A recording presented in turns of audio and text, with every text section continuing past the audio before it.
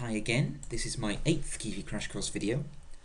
At this point, as I mentioned last time, I think I really have covered all the Kivy basics. Only fairly quickly in each video, and of course there's plenty more I can talk about, but we really have moved to the basics of the Kivy widget trees, the Kivy language, the event and property system, and more recently the graphical instructions on Kivy's canvas. Of course I'm not going to stop here, there's plenty more to cover, and I'll also try to move on to different programs addressing real-world problems you might have, rather than just developing this toy program. I have plenty of ideas, but please feel free to leave a comment if you have any suggestions or things you'd like to see. First of all though, I want to wrap up this program for now by fixing some bugs. Nothing major, but actually there are a couple of places where the program doesn't quite work how I really want it to, which you might have noticed if you've been following along. As usual, this is the same program and code from last time, and there will be a downloadable version in the video description if you want to follow along. So the first problem I have is the initial position of our scattered label. I'll just start the program again to see. So you can see, although we can drag this around, when the program first runs, it starts off in the bottom left corner, and the text actually overflows the screen. I prefer the label to start somewhere in the middle of the screen, but I also want to fully understand why the text overflows, even though the label widget itself should be in the default start position of the exact bottom left of the screen. I usually find a useful way to understand widget position is to make some simple graphics instructions, exactly where the widgets are, so I can see exactly where Kivy knows the actual position and size of the widget are. In this case, for our label, we can add the canvas as last time. We set a simple colour.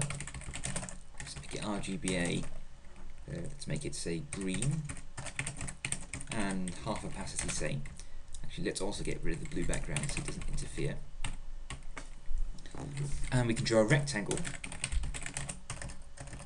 Again, as last time, its position is the position of the label, and its size is the size of the label. And now if I run the program again, there we are, everything's the same as before except I've got rid of the blue background. And now our moving label has a green rectangle exactly where the label widget is. This immediately makes it clear what's going on. The text, for whatever reason, is not constrained to fit within the label. In fact, this is normal Kivy behaviour. The reason is that sometimes it's exactly what you want, depending on how the label is positioned. Sometimes you want to have the label be the same size as the text, which we want here. But other times you might want exactly the opposite, to have the text constrained to fit within the label, say to change the paragraph wrapping depending on the size of the text box. In our case, we want to go back to Kivy language and tell the label size to be the same size as its containing text. That means the label will still fit in the bottom left of the window when the program starts, but if we make the label bigger so it fits the text in, the text will not overflow the window. Let's go back to Kivy language. The key here is that the label's size can be bound to the label's texture size. This property, and is a Kivy property, so it will automatically update when the texture size updates, represents the exact size of the actual text within the label. That is, the text is rendered onto kind of an image, and the size of that image is what we're using here. It's a very minor change. Let's go back to Kivy language. And that's it. Just by telling the label that its size should track its contained text size, it still appears in the bottom left, but now the text fits within it and it doesn't overlap the screen. That's a good start. We can even update things here, and you can see the size of the label, shown by the size of the green background, updates as I change the text. The second thing I said I wanted to do was have the label start in the center of the screen. I still want to do that, but first I have to fix another bug that I haven't pointed out at all so far. That's that I don't have to click on the label to move it. I can click up here or over here, and I can't click below or to the left of it, but I can click to the top right. So what's going on there? Why is the draggable area much larger than the label itself? This comes back round to the scatter. So let's draw the scatter. Again, standard technique, which is to draw a picture to show exactly where the scatter is so we can understand why we're clicking on it even though we're not clicking on the label. We've drawn its canvas, we set its colour. Let's draw, I don't know, a red background for this one. One more, and again 0.5 I guess. And a rectangle whose size is the size of the scatter and whose position is the position of the scatter. Actually, I also have to draw on the scatter's canvas.after. This is important because the way the scatter actually handles rotation, translation and scaling is by modifying its canvas and then also modifying any touch input to map back to where it would have been had the scatter not been transformed. That doesn't matter to us here. We can avoid it just by drawing on canvas.after. It's after all of that manipulation canvas does, So it will mean that our colour and our rectangle will be unaffected by any previous instructions within the scatter. You can change that if you want yourself to see what would have happened if I hadn't set canvas up after. But now we can see this red background shows us where the scatter is, and it's clearly a great deal larger than the label. In fact, suspiciously, it's exactly the same size as the float layout. If you remember, the top of our program is a text input, then there's a float layout that we're dragging the scatter around in, and at the bottom is this box layout with these two labels we had a video or two ago.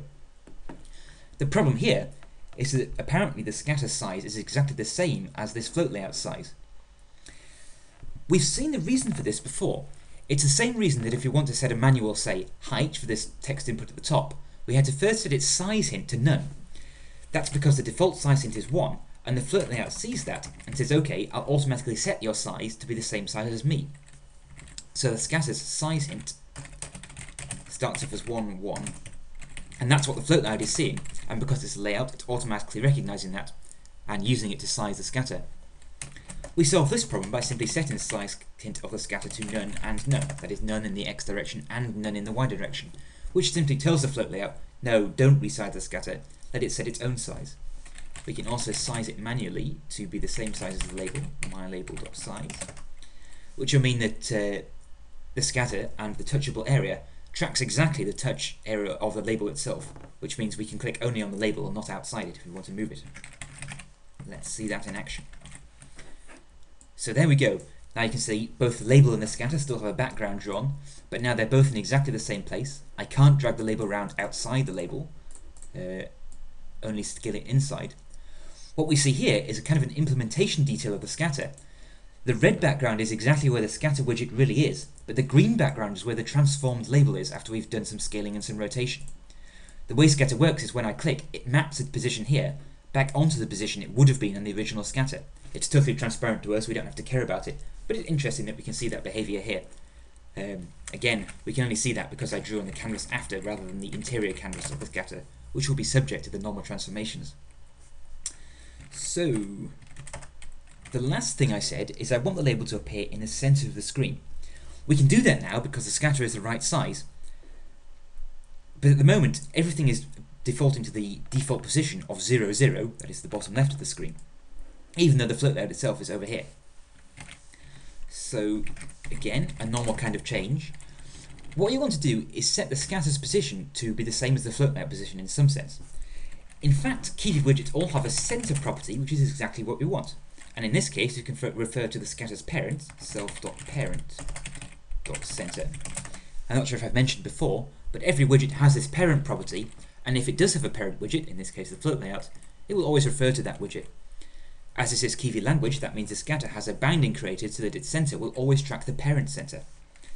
It seems to be exactly what we want. Instead of defaulting to the bottom left, this center property will modify the position and have it appear in the center of the float layout as we desire. And there we go. As expected, the scatter is automatically placed in the center of the float layout. Because we used Kivy language, there is actually a little side effect here. If you move the scatter and then resize the window slightly, it jumps back to be in the center of the screen. That's because Kivy language automatically made a binding so that the scatter position would track the float layout center position. If you don't want that, you can still avoid it. You could set the center property in Python instead. You can see how to do that in the previous videos, and that would not create a binding and only do it once. It's not very important to us here, so using Kivy language is fine. So there we are.